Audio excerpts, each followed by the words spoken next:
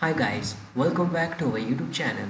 So in this tutorial, we're gonna learn how can we create a new window of the same worksheet on which you are working.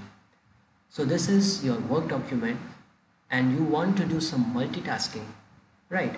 So you want to open the same window, the same project in a new window.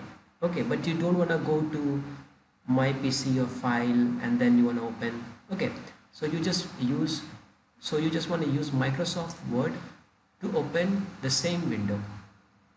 Okay, so for that you have to click on view.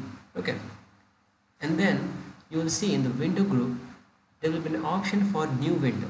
Now this new window is not that one that if you click on new window now then a fresh new window, Microsoft window will be open.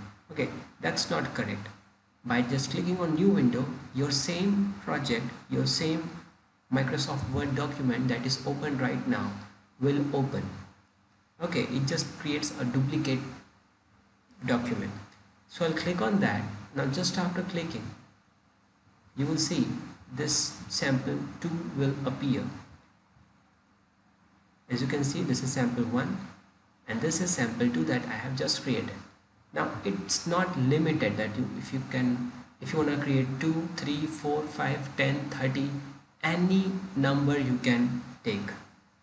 So again I'll click view and again I'll click new window. Now this time again, as you can see, it's sample 3. Okay, so this really helps to, like, if you want to do some matching project, your project is very big. Okay, so this will really help you in multitasking.